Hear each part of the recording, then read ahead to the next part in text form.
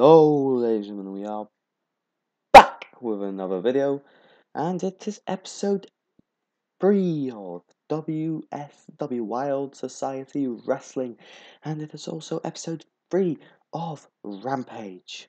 So, last week we had 2 matches announced, and this week, will we get any more? Let's see. We run the show, shall we? Okay, let's go. Ooh, laggy. Let's start. 73B minus. Shane McMahon opens up Rampage.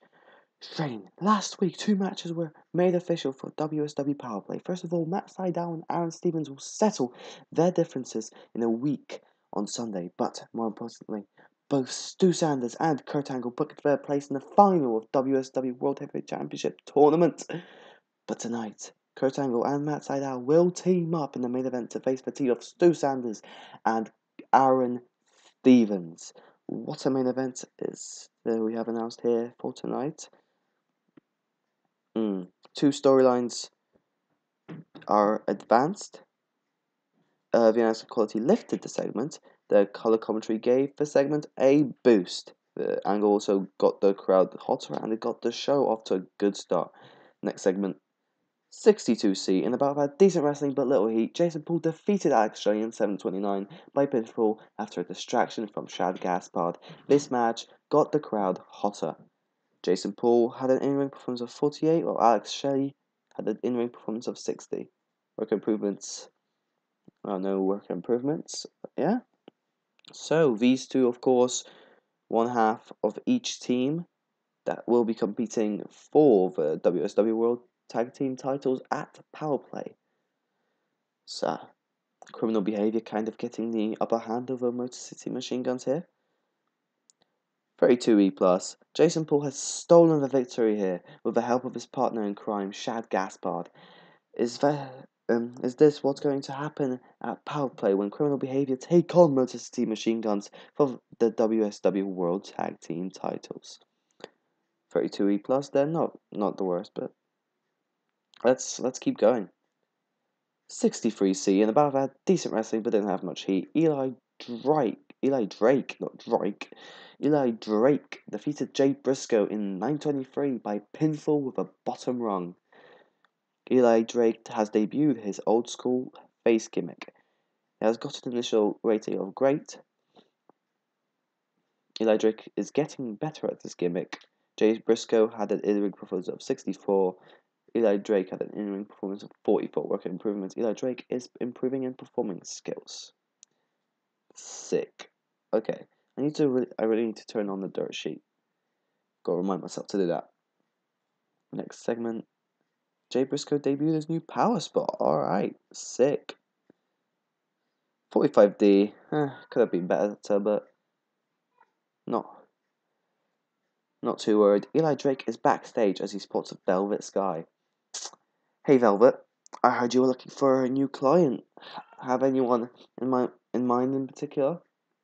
And Velvet replies, saying a few people. At this point, Tommaso Ciampa and Johnny Gargano enter. They look at each other and start sniggering as they push Eli out of the way. Tommaso says to Eli, "Take a hike, kid." But Eli's not having it and asks, "Oh, what?" Velvet realizes what's going on and says that both of the parties want her as the manager. So she tells Eli to find a partner and at Powerplay, him and Eli face Johnny and Tommaso, and the winners get her services. So, who will be Eli's partner for WSW Powerplay? Next segment, 56C+. In about that, decent wrestling, but didn't have much heat. Mr. Anderson defeated Extreme Tiger in 6:55 by pinfall with a mic check. Extreme Tiger has debuted his Thrill Seeker gimmick and has got an initial rating of great. Mr. Anderson had an in-ring performance of 65. Extreme Tiger had an in-ring performance of 54. Okay, improvements, none. Alright, next segment. 61C. We see that Shane McMahon was watching Mr. Anderson's match. We also see Ricochet in the same room. So, you want Anderson one-on-one at Powerplay? You've got it. So that's another match booked in for WSW Power Play. Mr. Anderson. Oh, Mr. Anderson. Ricochet. 1-on-1. Yeah. We're going to have to, just to blow this feud off, we're going to have to ignore the bad chemistry for a pay-per-view match. And yeah, hopefully it doesn't get too rubbish of a rating. The semi-main gets a 72B- in about that decent wrestling, but didn't have much heat. Austin Aries defeated Joey Ryan in 11:28 by pinfall with a brainbuster. Austin Aries is getting better at his gimmick. Austin Aries had an in-ring performance of 75. Joey Ryan had an in-ring performance of 45. Next segment, 73B-. The main event is up next, as both Aaron Stevens and Stu Sanders have some words to say. Aaron says, "Idiots and imbeciles, it is time for your main event of the evening, where me and my friend here, with a mind only second to mine, will teach those fools a lesson in the art of wrestling. We will we will extirpate and bemean our opponents." Stu grabs the mic and says to translate into English, they should consider their asses kicked. And the next segment is the main event. It gets a 78B, very good. In a bout that had great wrestling and a decent reaction from the crowd. Aaron Stevens and Stu Sanders defeated Kurt Angle and Matt Sydal in 17:22, when Stu Sanders defeated Matt Sydal by pinfall with the Wasteland. Matt Sydal was getting better at his gimmick. The match deserved better announcing. Stu Sanders had an in-ring performance of 79. Aaron Stevens had an in-ring performance of 66, so did Matt Sydal. Kurt Angle had an in-ring performance of 82. Both these storylines advanced work improvements. There were no work improvements. Let's go. 59C. We end the show as Aaron Stevens and Stu Sanders are standing tall above their fallen opponents. 74B-, very decent show overall. Increased our popularity in 18 regions again, and I guess I will see you at the main title screen. We are back at the main title screen. Let's check our emails.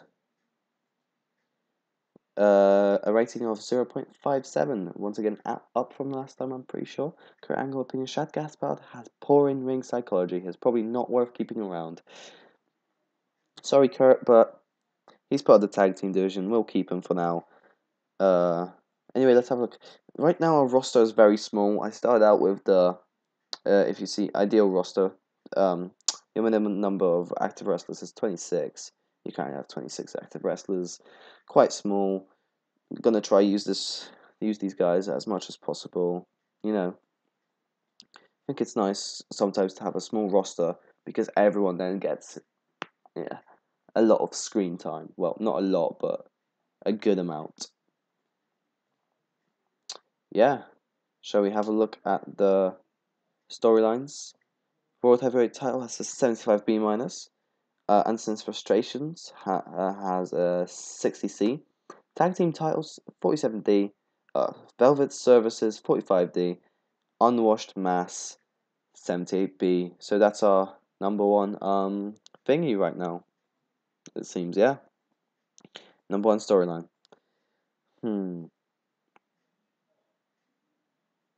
Anything else we can look at? I think that should be it for now. Make sure to like, comment, and subscribe on this video if you enjoyed it. Subscribe on this video. How are you going to subscribe on this video? Subscribe to my channel and like and comment on this video. I've had a mare. Bye.